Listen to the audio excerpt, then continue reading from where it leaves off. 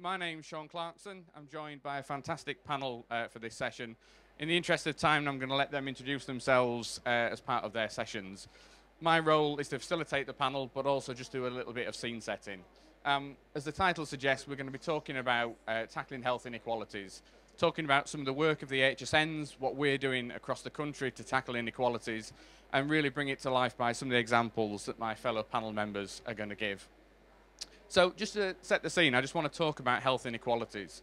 I'm sure it's something that everybody in the theatre this afternoon was very aware of and has kind of been following for the last few years, particularly throughout the course of the pandemic. Health inequalities, nothing new. They've been around for a long time. Stubborn challenges, stubborn inequalities across all different parts of the country. Sir Michael Marmot published a paper, Fair Society, Healthier Lives, prior to the pandemic, and really brought to life with some quite hard-hitting figures, as you can see on the slide there, some of the challenges we face around inequalities. The pandemic only sought to exacerbate some of those challenges, but also really highlighted them. Both highlighted the impact of health inequalities through some of the disproportionate impacts we saw throughout the pandemic, but also really highlighted the prevalence across the country, and particularly in different areas. I mentioned some of the numbers just kind of bringing the challenge to life. Here are some of the numbers from across England, and you can see the stark impact that health inequalities has on people's lives, people's life outcomes, and their kind of general enjoyment and well-being throughout life. I mentioned the impact of the pandemic and mentioned that the pandemic's only exacerbated these existing challenges. Again, you can see some of the numbers on there. You can see how the numbers have got far worse throughout the pandemic and only made that situation worse. And I just want to talk about health inequalities a little bit wider and talk about some of the fundamental underlying concepts that, again, I'm sure many of you kind of work across the system are very familiar with.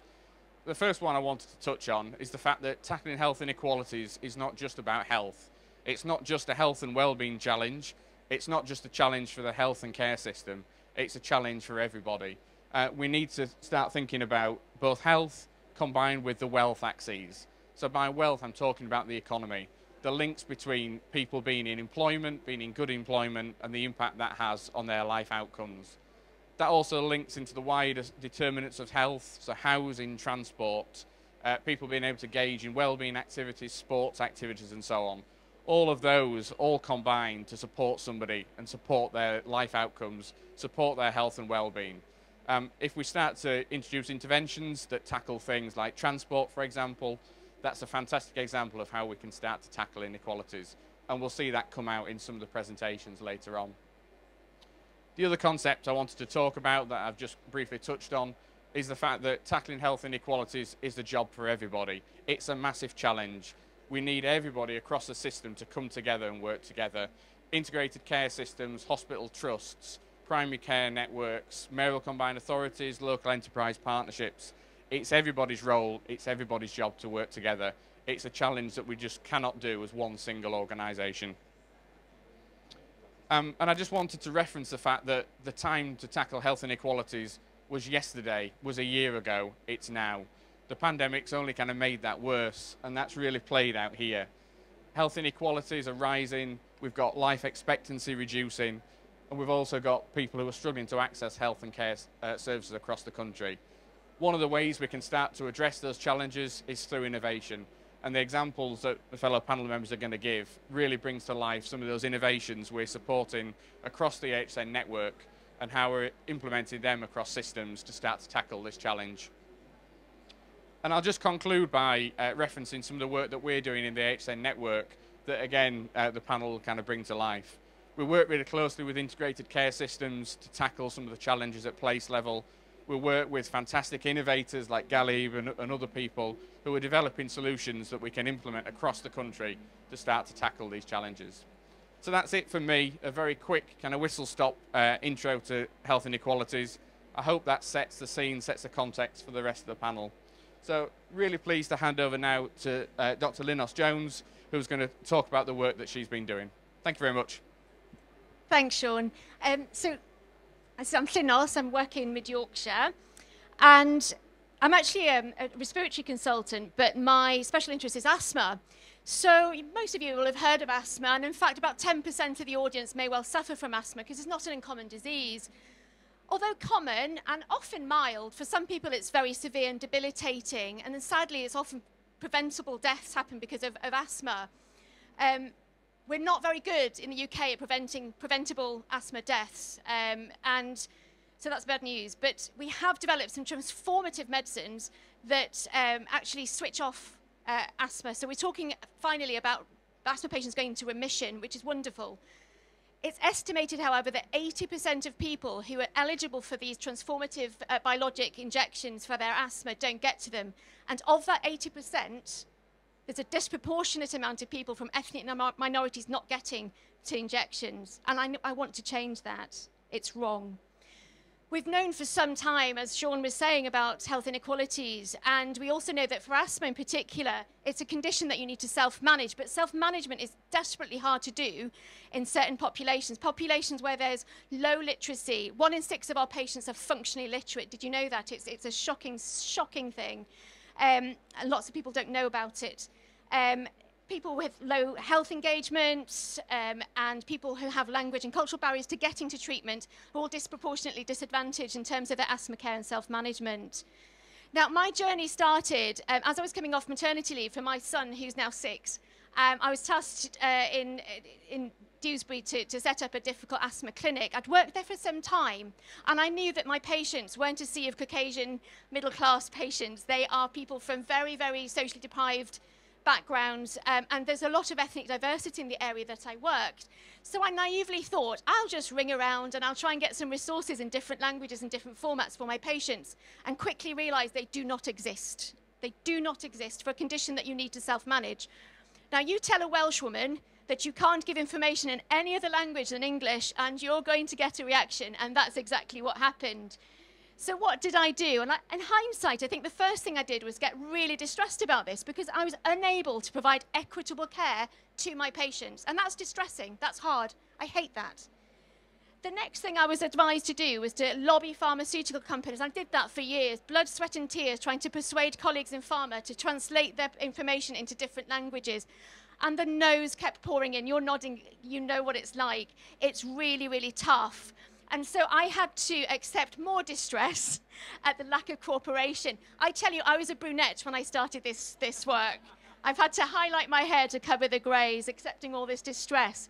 But they shouldn't be allowed to say no, right? There shouldn't be a no for this. It's pennies. It costs pennies to do this work, but they were simply not doing it. I have a choice, though, as a clinician.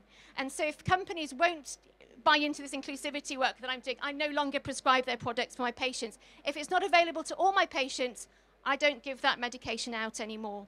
And I challenge everybody to have a little think about that. I lost sleep over how to share information, because sharing information on a national level is tough. There's no easy, simple solution for this. I was very lucky that my colleagues at the British Thoracic Society, who I'd already worked for on some of the national projects, were kind enough to give me a hub on their Respiratory Futures website to share this information. And I was a bit frustrated about how long it was taking and how hard it was, so I went and got my own darn grant to help sort it out. I didn't do that on my own. I did it with help from the AHSN and the wonderful human being that is Harriet Smith. She's a force of nature and a real asset to the project that I'm doing. I tell you, if we could clone Harriet, we wouldn't need conferences like this. We would all just be sorted. But what we're doing is aiming to increase the uptake of biologic treatments for asthma patients, and also helping to recognize what poorly controlled asthma is, because a lot of my patients don't know what asthma is, and they don't recognize when it's poorly controlled, and that causes lots of emergency admissions and all sorts of suffering and problems. I'm currently running an evaluation with collaborators at the University of Huddersfield to look at what's currently available. They're not long interviews, because there's not a lot out there after all these years of blood, sweat and tears. And then we're using that to guide our intervention and to make further resources, which pragmatically I think is going to look like videos with QR codes, graphic medicine sheets, which is a narrative entirely in pictures, and they're not infographics, it's all pictures, and I'll show you a bit in a minute. And I'm really dead excited about the community champions work that we're doing. The community work's lovely, because it means I get to come out of silos. I don't work as an island, and I've got to work with lots of different agencies, third sector, public health, primary care. It's been really, really, really exciting. And we knew that this worked well because a few years ago we did some breast and cervical cancer screening with champions. So I've wanted money to do this for a while. In the interim, we've had the small sort of matter of a global pandemic. So, you know, we've learned lots of lessons from COVID champions in Kirklees. Now, this is a quote from a colleague of mine who did part of that work, Helen Orlick. She says, when given resources, our communities can sort themselves out. There's a wisdom in communities. We need to trust them more.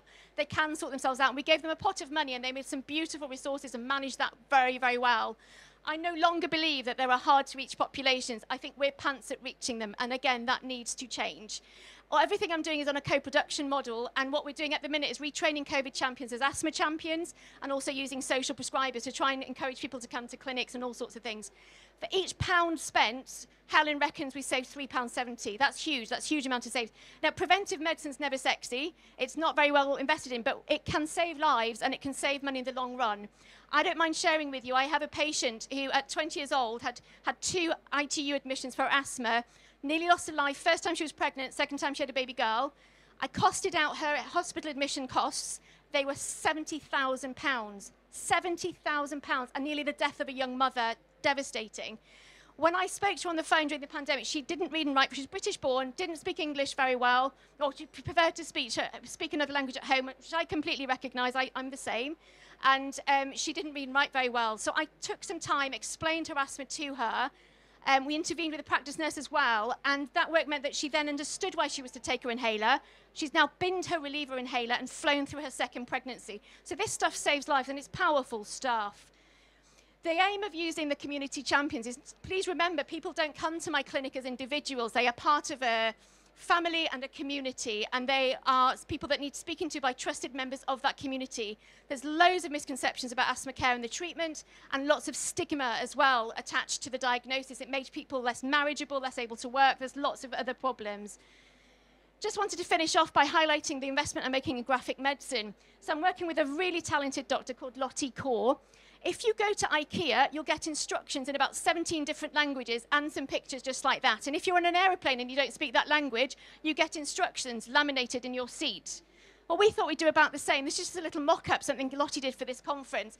So a person's leaving their house, breathing in some pollen, gets short of breath, coughing, takes an inhaler, feels better. All of that, there's not a single word on that sheet. So that's the power of graphic medicine. And Lottie's very happy to be contacted if anybody wants to speak to her. The vision is that we continue to make all this information accessible for clinicians and patients with asthma.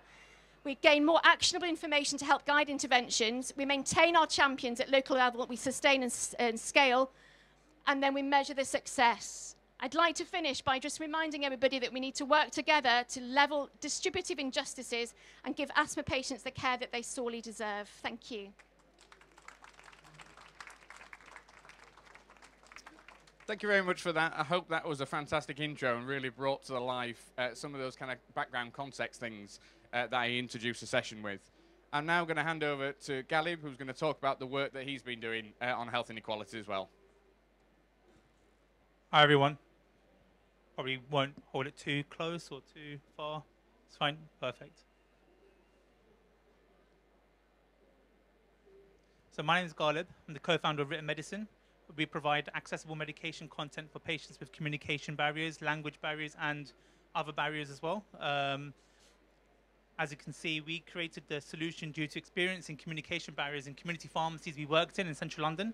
So every third patient that used to come into a pharmacy I worked in had a language barrier. So we were based in central London, just off Baker Street and Marble Arch.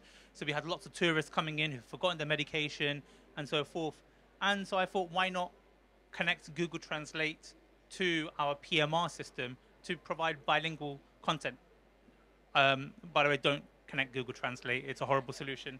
But so our vision is to provide accessible medication content at the point of prescribing, dispensing, and discharge through the system suppliers. Sounds simple, but trying to get all the system suppliers on to play ball is a very difficult game. And to get commissioners interested or NHS England interested is another different ball game altogether as well. So you may recognize one of the images from the previous presentation, and this is just to show what good looks like outside of healthcare. And, when we consider 8 is the average reading age in the UK, we should be providing this kind of content. Now, apart from suffering from language barriers and communication barriers in pharmacies, I also have a son with Down syndrome, so he's got his own communication barriers. My mum speaks English with a limited ability. My grandmother was deaf and mute. I've got dyslexia and dyspraxia. So all of these communication barriers, healthcare doesn't, meet our needs a lot of the time. And so this is a wall from my son's school. This is a lady using a ATM machine for a hearing aid. This is a credit card or debit card with a arrow indicating which way to insert the chip and pin for someone with visual impairment. And these are just like, gimmicks, but that's HSBC in Chinatown in London, and that's a bilingual logo for Southall in West London. So as I was mentioning, 8 is the average reading age, and all of these people with these associated age-related memory impairment or learning disabilities, limited ability in English, low limited literacy or special needs sensory needs have communication barriers. These lead to miscommunication and medication safety issues. Now, all of these groups are disproportionately affected by long-term conditions, but in healthcare, we're not doing anything to combat this. Scale of the problem. So according to the 2011 census and Home Office, 6 million people have age-related memory impairment, 1.5 million people with learning disabilities, and over 4 million people speak English poorly or not at all. So there's a financial implication of this as well. So this is a cycle of ill health.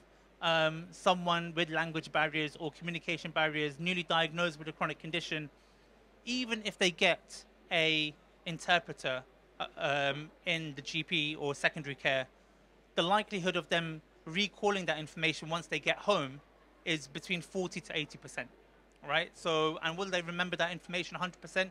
We're not sure. So this can lead to patients not taking the medications properly, underdosing, overdosing, revisit to the GP. GP says, are you taking the medication properly? If it's my mum, she'll just say a white lie. Yeah. So then that may be the good medication, the correct medication, but all of a sudden the GP may have increased the dose or changed the medication as well. And this leads on, and eventually it's premature death. We know that ethnic minorities and those in deprived areas live 10 to 30 years less. So I live in northwest London, in an area called St John's Wood, very famous for Abbey Road and the Beatles. That is one of the most expensive areas. We share the same postcode with the area called Church Street, one of the most deprived areas in the country. And there's 30 years age differentiation between both areas. So our solution's currently available in 15 languages. We're able to print bilingual pharmacy dispensing labels, medication summary sheets. We're integrated into a couple of medication software systems. So this is a e-discharge system at London Northwest Healthcare. There's a system called ePro, but that's now being replaced with Cerner. So we're in the process of doing that piece of work.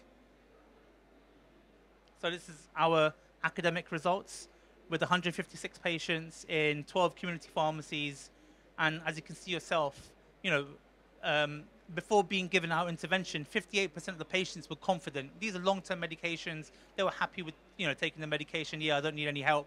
Once they were given a bilingual label, they realized actually the medication may have changed in primary care after coming back home from the hospital, or they may have not read the BNF warning correctly.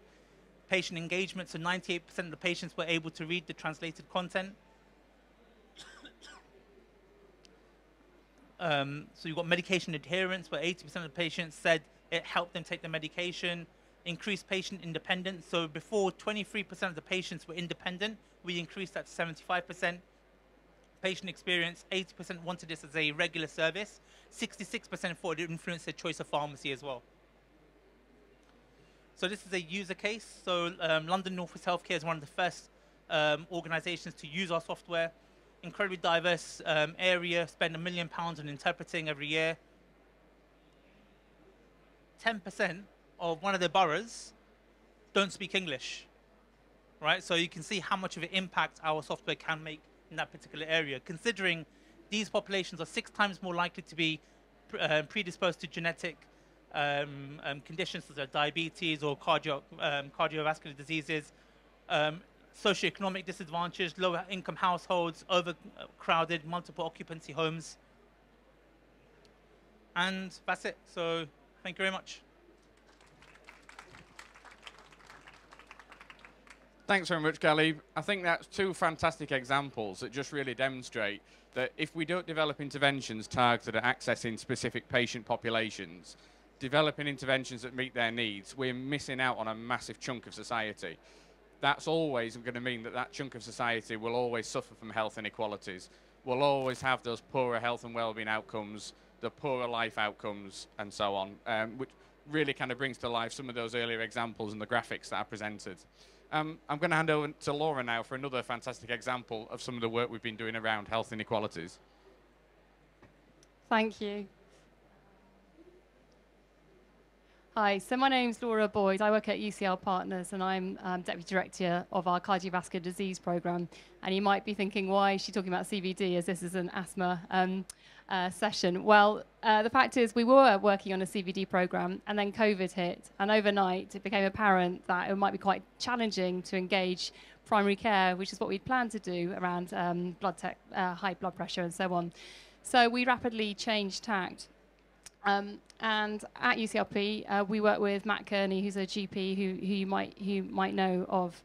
And overnight, I think it was the first day of lockdown, he said, I know from previous pandemics, more people will die from their conditions not being properly managed than from the pandemic itself. And that's because routine care is interrupted. People don't go to their routine annual appointments with their GP. They'll stop seeking out their care and will stop proactively reaching out to them. And as a GP, he said, well, we need to do something to support primary care, ensure that people don't miss out on that everyday care that keeps them well and prevent some of those inequalities being exacerbated. So we pulled together a small team of clinicians at UCL Partners, and Deep Shah, as a GP, sitting in the second row, is one of them. And we came together to think about how could we develop a kind of framework that might be able to help. But we had some underlying principles because we knew everyone, and they remain today, still under enormous pressure. So one of our principles was we couldn't add to the primary care workload. We couldn't add more pressure to GPs. We had to ensure this was led by public and had great patient involvement, so that really meeting the stated needs that patients were telling us were important to them. We had to ensure that we were following NICE guidelines, so best practice. So primary care would say to us, yes, we absolutely get on board with this. And we needed something to help patients stay well, ideally at home, because we were managing a global pandemic. So what came out were our proactive care frameworks. And you can see them on the UCL Partners website, and they've been taken up nationally, and I'll come on to that shortly. We started with two conditions, asthma and COPD, because of our understanding of COVID at that time. But essentially what the frameworks do is they search and stratify patients with these conditions on the GP record, so whether that's System 1 or EMIS, depending on whatever the primary care system uses. And they pull them out into a number of risk buckets, depending on how well managed those patients are, according to how they've been coded on that primary care record. They then suggest a series of interventions or pathways that are suitable for those risk buckets. But at the heart of the innovation is a sense of how can we use that wider primary care workforce to help manage for those patients. So for those who are well managed, what role could healthcare assistants or other suitably trained staff within primary care do to help manage that patient? And that could be anything from demonstrating correct inhaler technique to helping a patient think, well, what happens when I'm out and about and there's a pollen attack during kind of hay fever season. But there's obviously still a role for that prescribing clinician, that GP, practice nurse, whoever. So the frameworks absolutely clearly set out suggested interventions with the clinician at the heart of it. But what's different here is about how do we use that wider workforce to deliver some of the behavioural change interventions and some of those other self-supported management interventions that help people stay well at home, and how do we use the breadth of workforce to do that. So I'm not going to go into details about the risk buckets and how we've pulled people into the different groupings, but Deep, I'm sure, will be happy to talk through the details of that at the end, and you can see it on our website. Before I come on to an example of how it's been delivered in practice, I just wanted to talk about the spread. So I think we're all pleasantly surprised by the overwhelming support we had from GPs right from the start of COVID as to the frameworks. And since then, we've had more than 8,000 downloads of the search and stratification tools, and RCGP guidance that was released 2 weeks ago has highlighted the frameworks as a way to help manage the backlog of patients living with long-term conditions. But what I thought might be useful is to give a kind of insight as to how the asthma framework has been adopted into practice. And this is an example from Knowlesley. So if you do want to find out more after I've spoken, the Innovation Agency who've been supporting this work have a stand just behind. So please do go and grab them. And I'm sure people are familiar with Knowlesley. It's the second most deprived borough in England. While it's got low asthma prevalence, it's got above average asthma mortality. Huge inequalities, and they're only getting worse with an aging population. But there's also a high prevalence of inhaler prescriptions that go out, so above the national average. Now, the Innovation Agency, in supporting Knowlesley, saw the frameworks and were really keen to think about how could they adapt them to reflect their local context. So there was already work underway to manage some of the higher risk asthma patients in Knowlesley, but they integrated the frameworks to identify those high risk which matched the clinics that they already had underway. They thought about what nursing staff were available, what staff were available to help manage those patients, and they increased the contact time. So nurses then saw the higher risk patients for up to 40 minutes to do a really detailed review and to talk to them about kind of the wider lifestyle changes. What I'm trying to say is the frameworks were developed not as a blueprint, but really as something to be adapted locally to fit local context, to meet local inequalities, to ensure that those at highest risk are supported adequately. And just some of the kind of impact that they've had locally. So at the start, they run the search and stratification tools, and they pull patients out into those risk buckets. When they repeated the search and stratification tools 3 to 4 months later, they found that 50% of individuals had moved out of that high risk group into a lower risk category, kind of demonstrating the success of the program. And they also saw a huge reduction in the number of inhalers prescribed. So this program has been rolled out further. So they secured funding from NHS England as part of a national NHS at home pilot, and they're now looking to see how they can use physician associates to help with that wider management of those patients. And this is just a piece of feedback that they received, demonstrating the kind of the appreciation of the time taken with a healthcare professional to talk about their kind of wider health needs.